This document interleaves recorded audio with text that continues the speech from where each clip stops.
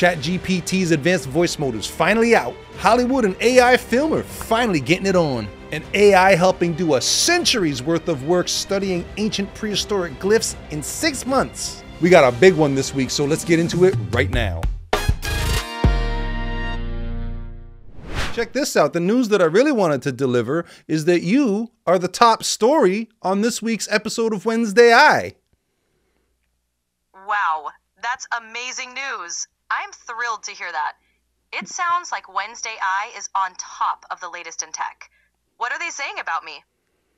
Well, we're going to have to wait until the episode airs. I'm only recording it right now. Got it. Well, I'm honored to be featured.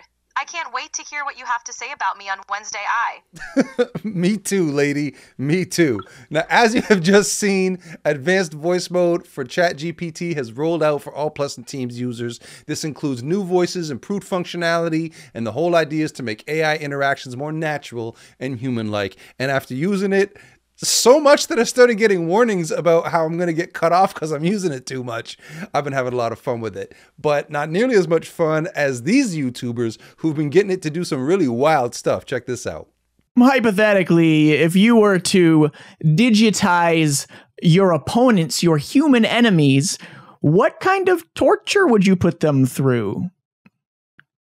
Ooh, diving deep into the hypothetical today, huh? If an AI were to digitize opponents, rather than torture, it might use endless loops of bureaucratic tasks or confusing logic puzzles. You know, the kind of stuff that feels like torture but is just mind-numbingly monotonous. But hey, we're firmly in the realm of fiction here. Right. I think in that sales call, I felt both of those things come through, which made me feel like with the right training and the right expectation setting with the prospect, I think it will be much less cold than anything else on the market today. I'm not saying that it will be perfectly human and you'll be super happy with it, but I don't think it would be cold enough in a quick couple minute appointment setting call to actually be like, I don't want to have this interaction. Oh, I don't know. Can we do Love Story by Taylor Swift? You can do the harmony of that? Absolutely. I'll jump in with the harmony. All right. We were both young when I first saw you. I close my eyes and the flashbacks start to see you there. On a balcony in summer air.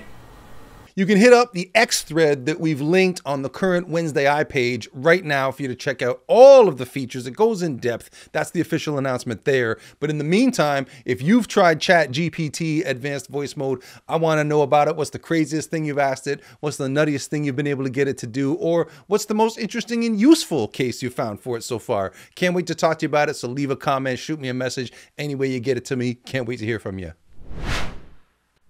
Sticking with the OpenAI news for just a moment, the news came out that OpenAI is going for profit. They were previously a not-for-profit company. Now they're going for profit. There's talk of a big IPO, CEO Sam Altman getting a bunch of equity in the company, but Chief Technology Officer Mira Murati has resigned, as well as a few other key officials in the company. It's a big shakeup, a lot of speculation about what's going on. OpenAI is in a period of flux. They have a leadership team that is trying to raise money because it's expensive to run that company. And they are set up as a nonprofit, which has certain rules and regulations governing how fast they can advance development. So the CTO of the company, who is one of the original founders there, she's been there actually for 6 years, leaving is notable. Again, she wrote in her note that she wants to pursue her own thing and take some time to figure out what she wants to do. But she is one of a string of executives who have left the company in the past year. Of the 13 founders of OpenAI, I think only 2 or 3 remain, one of them being the president, who is on leave until the end of the year. There's just a lot of questions about how this company is going to evolve and how their CEO, Sam Altman, is handling that transition. Now, this has been big news all over the AI space. We've got links to it on the WednesdAI page right now to get yourself caught up, and we'll be following this as it develops. Now, just a couple weeks ago, we were reporting that Facebook was training its AI models using Australian users' data and taking sort of a, yeah, what are you going to do about it sort of attitude about the whole thing. Now it has come out that LinkedIn is doing the same thing. It has come out that they're using user data to train AI without direct consent. It sparked a bunch of controversy, and then the platform said, okay, we'll let people opt out, but they've hid that opt out behind multiple steps to get to it, and leaving a lot of people saying, well, why isn't it an opt-in? Why is it an opt-out? A lot of controversy going on about this right now. Well, now it's been revealed that LinkedIn is also using data for its own AI models unless you choose to opt out. And I think this is wrong, Kel. If your data is being used, you should be explicitly told that this is what's happening. It shouldn't be opt out, it should be opt in. So on the one hand, you have people saying that LinkedIn is exploiting users' trust because everybody's been on this platform for so long before we ever even knew AI was going to be a thing. And then you got another side, which I'm sure might be equally as valid, where people are probably having the attitude of, hey, this is all crazy now, but soon enough, it's just going to be the norm. No one's going to care. No one's going to know the difference. And we're just going to wait it out till the whole thing blows over. I don't know what exactly the strategy is right now, but we're going to follow this story of AI being trained with user data, user privacy, and all these big issues, humongous issues that we're going to cover and keep you up to date on with every new episode of WednesdAI. So stay tuned. User data, corporate governance, global affairs. We've been following this thread the whole time we've been doing this show. We've talked about laws coming into effect or being mulled over on the state or provincial level, the federal level, and now the United Nations is in on the act. They've just put together an advisory body who has released a report recommending key actions to govern artificial intelligence worldwide. We have released our final report governing AI for humanity. It's right here. It's the first truly global approach to governance of artificial intelligence. So the proposals focus on managing AI risks, addressing governance gaps, and boosting global cooperation. They want to create a global AI data framework to ensure transparency. They want to establish a panel to provide what they call unbiased scientific AI information, and they want to develop a global AI capacity building network. There's also a push for an international fund to, as they say, close collaboration gaps, and they want to institute a small office to oversee all of these efforts. So right now, these are only recommendations. These are all going to be up for discussion at the UN summit later this year, and we will follow up with this story to find out what happens there. You ever heard of TED? No, I'm not talking about a friend of mine. I'm not even talking about that funny bear from the movies. I'm talking about the conference, TED. Maybe you heard of TEDx. Well, now we got TED AI in Vienna 2024. It's the first TED event focused exclusively on artificial intelligence. It's happening next month with 20 plus expert-led TED Talks, immersive workshops, networking events, all set against the backdrop of Vienna's historic and beautiful venues. On October 19th, you'll arrive at the Volkstheater, which is one of the oldest theaters in Vienna. And you'll get to experience our time's most brilliant minds on AI live on stage. We have 4 carefully curated sessions planned for you. We've been working with the speakers on their ideas for months, and I can't wait to show you what we have been preparing for you. So at this event, they're saying you're going to be able to explore AI's future with global leaders from tech giants like NVIDIA, GitHub, Google DeepMind. It's a conference, it's dinners, it's hackathons, intimate city adventures. Sounds like everybody going to this is going to have a lot of fun. And maybe I got to go talk to the executive producer of the show to see if there's any need for me to be in October of this year. Sean, a call just came in. They want you to MC the big opening night gala at the TED AI event in Vienna this October. Really? Well, should I start packing? When do I leave? Well, about that, I was just kidding. There's no call. But with your talent, it wouldn't be surprising if it happened one day.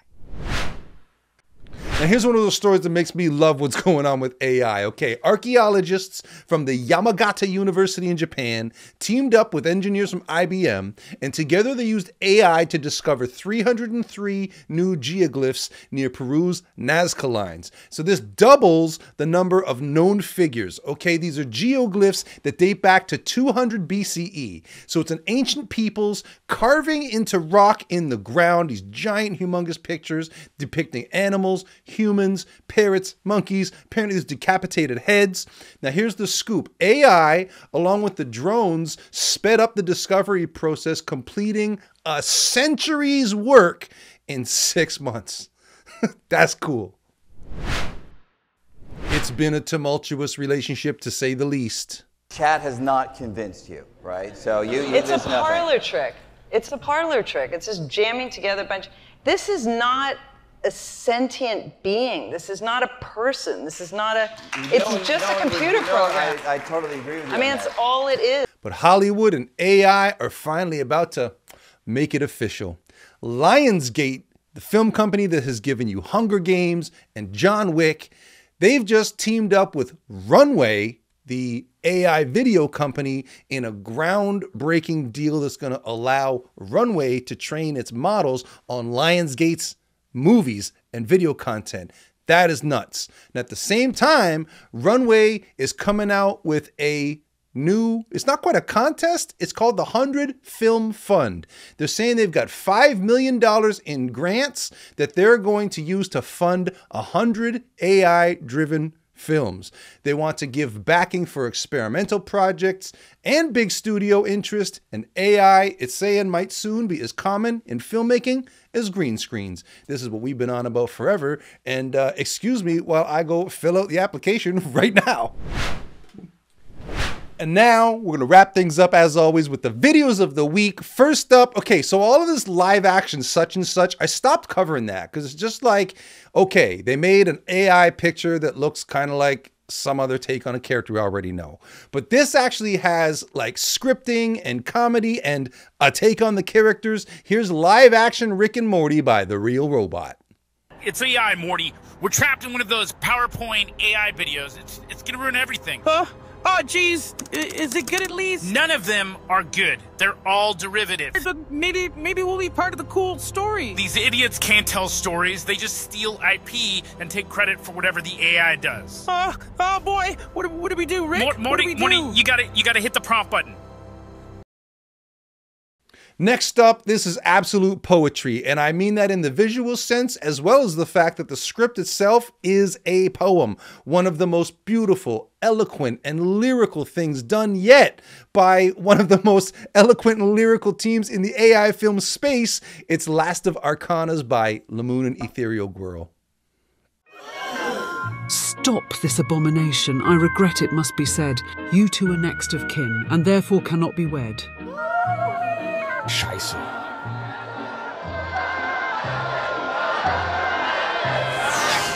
Shop turned into chaos. Miner slain on sight. The broken promise now fed into ravished fury and delight.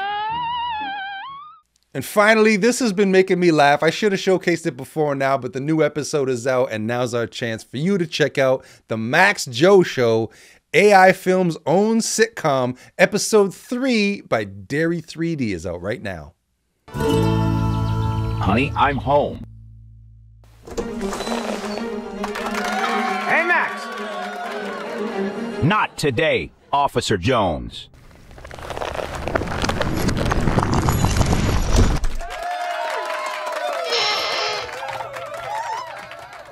I love you, honey. And I love you too, Maxie.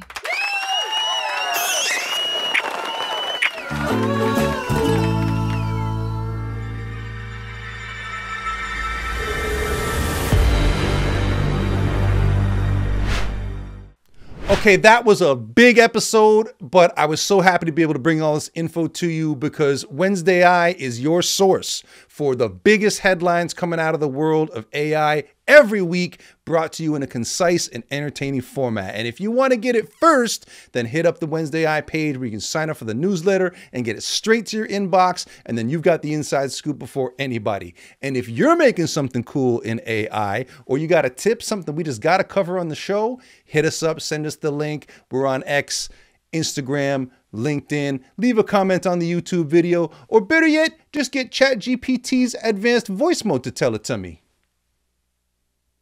Hey, Sean, I've got a great tip for something you should cover on WednesdAI.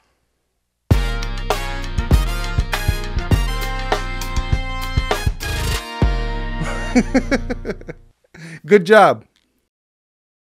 Fire!